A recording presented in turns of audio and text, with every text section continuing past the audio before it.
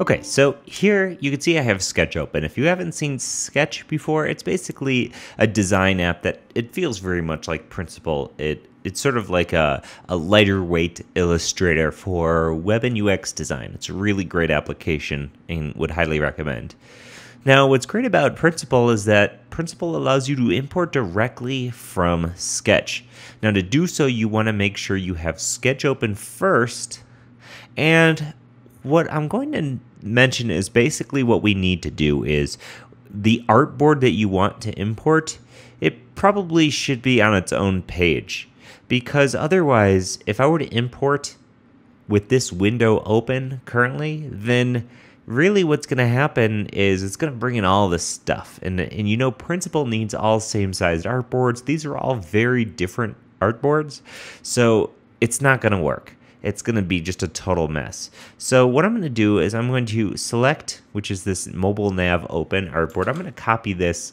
I'm going to throw it onto its own new page, paste it in here, and with this open, because Principle is going to use whichever current page you're browsed to, with this page open, just like this, I'm going to go ahead and open up Principle. Now from here, I'm going to select the import button up top, and you'll notice it says Sketch. Sketch, and the version of the file is web design prototype. Now we could bring this in at various sizes. You could scale the assets by 2 or 3. I'm going to leave this at by 1 here, so it's just the same size. But as you can see here, you're going to want to make sure that it says Sketch, not Sketch Beta. If you have Sketch Beta open, you know, if you're running 2 versions of Sketch or something, you want to make sure this says the right version of Sketch, whichever one you have up and running, as well as the correct document. Because it looks at whatever like if you have multiple documents open, it's going to look at whichever one is essentially focused and on top, along with whatever page is focused and on top. So there's not a ton of options here, but you should be able to know, hey, I have this open, it's going to bring in this, okay? So let's click import. And as you can see here, our image goes below the artboard bounds, and that's all right. But we have our artboard, and we have this mobile navigation brought in exactly from Sketch. So the reason why this is cool is we can quickly do something. I'm going to just hit Command D on this to open this up. And in this one, I'm going to have the nav open. In this one, I'm going to pull the nav off to the side here, like this. And now what we can do is say, hey, when you click anywhere on this artboard, let's just actually select the whole artboard itself. You'll notice we have this billboard, which is something we can't necessarily touch here. But what we can do is we can select this whole group, mobile nav open, select our lightning bolt, and say on tap, let's go to this other artboard here. Okay, so now on tap, we click that, and you can see there's some weirdness. It brought this thing into this other artboard, this mobile nav here. Let's go ahead and try to get these a little bit further apart.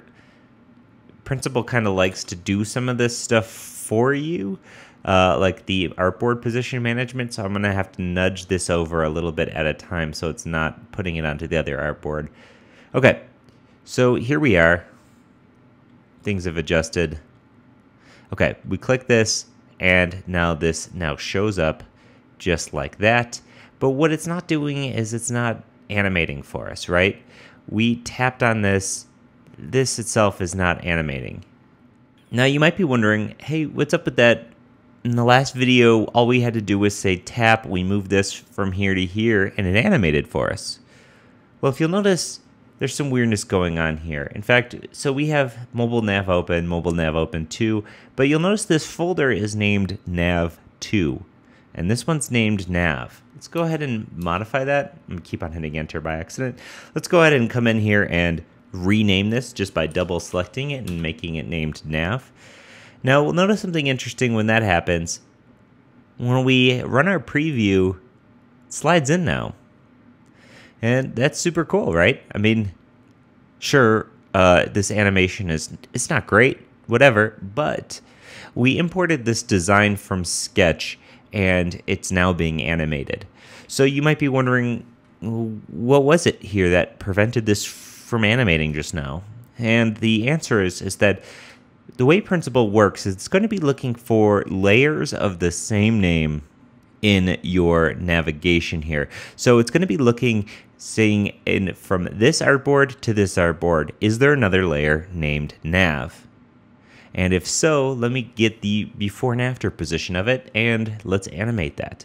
But when this was named nav2, it wasn't seeing that as being the exact same thing as nav, even though visually it was the same thing. So you're going to want to make sure, if you're having any sort of issues like that, that you have things named the same across artboards. Okay, so we've now successfully imported a design from Sketch directly into Principal with like little to no effort. It was super easy, super cool. So as always, this is Scott with Level Up Tutorials. If you want to have access to all of the Principal files that we create through the course of this video, you can purchase this series outright from store.leveluptutorials.com, or you can become a subscriber and become a Level Up Pro, get access to all of these videos before they're available on YouTube, get access to all of the Principal files, and get access to some exclusive videos where I describe how to make some really complex, excellent Principal files. So, as always, this is Scott. Thanks for watching, and I'll see you in the next one.